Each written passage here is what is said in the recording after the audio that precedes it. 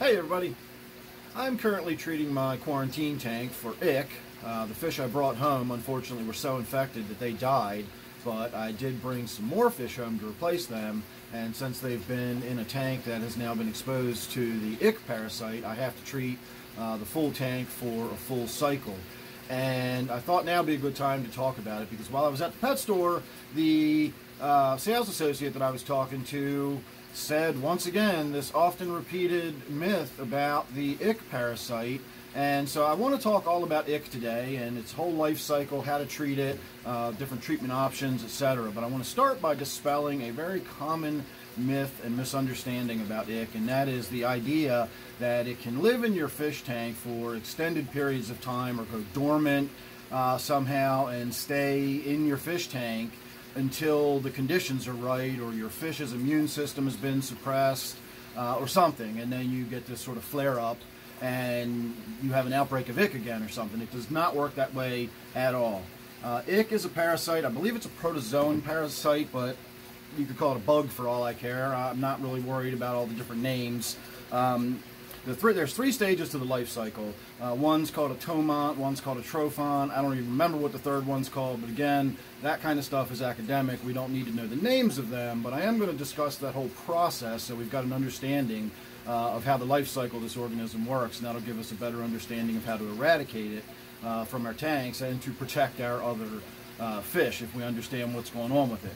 So first of all, let's just go over the life cycle real quickly. We'll start with the little white spots you see on the fish. That is the results of irritation, because underneath of the skin there is a little organism and it's burrowing into the fish's skin and feeding on its flesh. And that little white bump you see is basically a result of the infection under the skin there. So once the organism has eaten its fill, it sort of pops out and it floats to the surface or the bottom of the tank down into the substrate, and it encapsulates itself in a really, really tough cyst. And in that cyst, it begins dividing and dividing and dividing.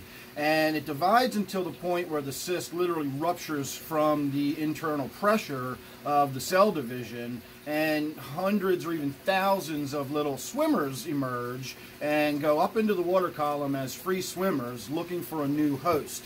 It's during this stage that it's actually susceptible to treatment more often than not. There is one way to treat it in any stage of its life cycle, but we'll get to that. Most medications and treatments will impact it during this free swimming stage. Once it finds a host, it burrows back into the skin and starts the whole process over.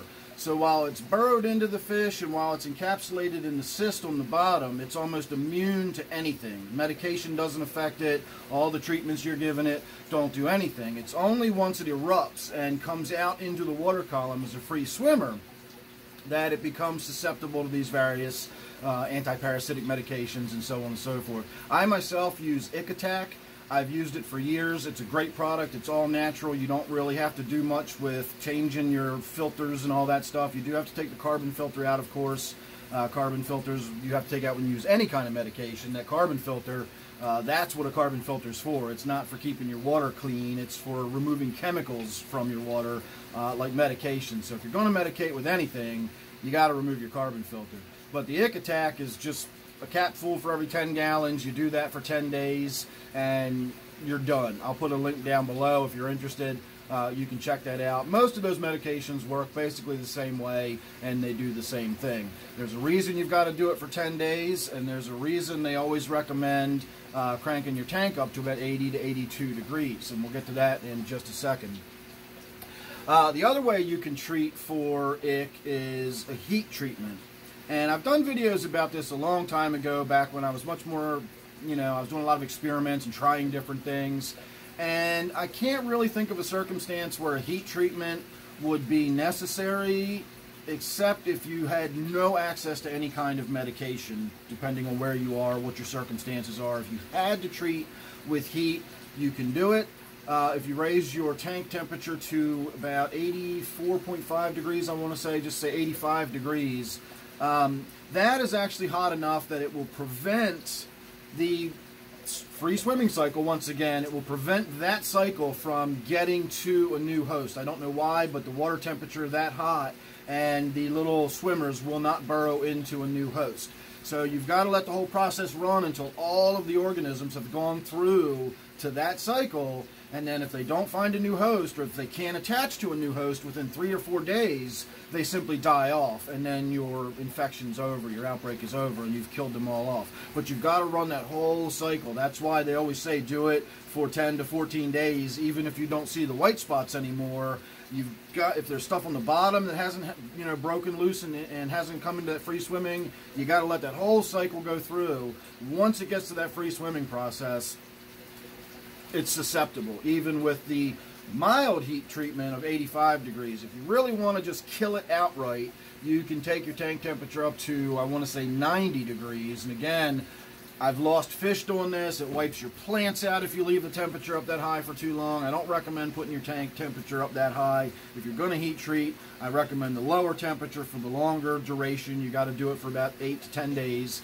But if you go up to 90 degrees, it will just wipe the organism out, no matter where it is. If it's in your fish's body, if it's in the cysts, and once that temperature reaches 90 degrees, it dies. There is one strain that is heat resistant, though, so that's not a guarantee. Even cranking your tank up that high will kill it. So, again, I don't recommend doing the heat treatment. I recommend simply using some simple product that, again, are very inexpensive and easy to access. They'll take care of it, no problem. So, temperature affects how fast this process happens, and that's why they usually recommend turning your tank temperature up between 80 and 82 degrees. That speeds the whole cycle up, and it all happens within about 10 days, which is why they say do 10 to 14 days. Make sure you've got it. If your tank temperature is lower, if you're running your tank at 75 degrees and you only do a 10-day cycle, you likely didn't kill it off. It slows it way down once you get below 80 degrees. And if you've got a cold water tank for some reason, there are people out there that keep trout and things like that, specialty tanks, scientific tanks. If you've got the temperature down in the 60s, it can take months for this entire cycle to go through. And therefore, I could see that giving rise to the idea that, it was last summer, but, we haven't introduced any new fish, and then boom, we've got ick again. If you've got a really cold tank, it could happen in that scenario. If you're running your tank at 85 or 75 to 80 degrees, like most of us do, the whole process is going to go through fairly quickly. If you're down at the lower end, it might take 3 weeks to go through. If you're up at 82, 83 degrees, it's going to take 10 days and it's going to be done. So you raise your tank temperature, you give it your treatment, you go for the full 10 days, and then you do your post-treatment water changes and so on and so forth. So salt is often included in how you should treat your animals. I think I might shoot a video about this specifically, because salt is often suggested in the use of lots of different types of illnesses your fish might acquire. And the reason salt is suggested is not because it actually prevents the ick organism. If you were to put it, you'd have to have a brackish tank, basically. You'd have to raise the salt levels that high before you're going to prevent the organism itself. What that's really there for is the same reason your doctor tells you to get lots of rest when you have a cold. A fish's body is working overtime when it's infected with parasites. Freshwater fish also has to work to extract sodium out of the water. It does need sodium, and so if you've got a tank that doesn't have a lot in it, your fish has really got to work to pull that out, and that's burning calories. It's using energy that fish could be using to heal itself and protect itself, etc. So by putting some aquarium salt in, you're actually just jacking up the sodium levels in the tank and making it so much easier for that fish to extract the sodium through its gills. And it just relieves the stress on the fish a little bit. That's why pretty much they always say, if your fish is stressed or if you've got Popeye, any kind of disease whatsoever, they suggest putting some aquarium salts in the tank. And that's usually just to help relieve the stress on the animal as opposed to directly treating whatever the issue is. And that's certainly the case with ick. If you've got, ick in a tank and someone recommends salting it, it's not that the salt's not going to do much as far as treating the ick itself, but it is going to help relieve your fish's stress a little bit. So again, my recommendation would be to simply get one of these products, use it follow the instructions, and you just shouldn't have any problems with it. I'm also going to recommend using an air stone during this process. Anytime you've got sick fish, again, the air stone is just going to relieve the stress on the fish. The air stone is also going to prevent in case any kind of oxidation is going on with whatever medication or treatment you're using. So it also, once you get that temperature up to about 82 degrees, you start getting on that edge where it's hard to, you know, the water doesn't hold much oxygen at that temperature. So an air stone is always a good idea to add into this mix when you're treating your fish for any sort of illness, excuse me, or anything like that. So I hope that cleared it up. My main concern is just clearing up this myth that you've got ick just living in your fish tank. If you haven't introduced ick into your fish tank, your fish will never ever get ick ever. They're only going to get it if you introduce it to them. But if you're a fish keeper and you're buying fish from different stores, whether it's a good store, bad store, whatever, you're going to get ick at some point in your, you know, fish keeping hobby. It's inevitable. You're going to, you know, run across ick at some point. And so having a little bit of treatment stuff on hand is always a good idea. If you catch it in time, if you know what the signs are, you see the white spots, you see the flashing behavior where you know, the fish go off the bottom, they go off the rocks and all that. That's the same as you or me scratching because you got parasites in your skin. That's the fish literally trying to rub whatever is on them off. So if you see your fish doing that excessively, and then of course if you see those little white specks all over your fish, it might look like they've got little tiny micro air bubbles all over it. It might look like they've been sprinkled with salt or something like that. If you see that, if you see it like they're white spots all over it and it looks like it's sprinkled with salt, that's a pretty advanced amount of ick. The gills at that point are probably really suffering if you've got a fish that's got that much ick on it. It looks like it's been dusted with salt. You need to begin treatment immediately. But if you catch it in time, it's nothing more than a nuisance. Just, again, run the treatment for a few days and you're done. The downside to ick is that if you ignore it or you wait too long, it is 100% fatal 100% of the time. It will kill every fish in your tank, period, if you don't treat it. It will kill every fish in your tank, period, if you don't treat ick. You have to treat it, and again, the sooner the better. It becomes just more than just a nuisance. Now, if you're wondering why ick is not such a terrible disaster out in the wild, it's because think of the difference between this and a river or a lake. When those cysts erupt at the bottom of a stream and go up into the water column of a flowing stream, there's a lot of real estate to cover looking for a fish. A few of those may find a fish to inhabit, but that's all that needs to happen. A tree will drop thousands of seeds, and as long as a few of them root in and start growing, the tree's done its job.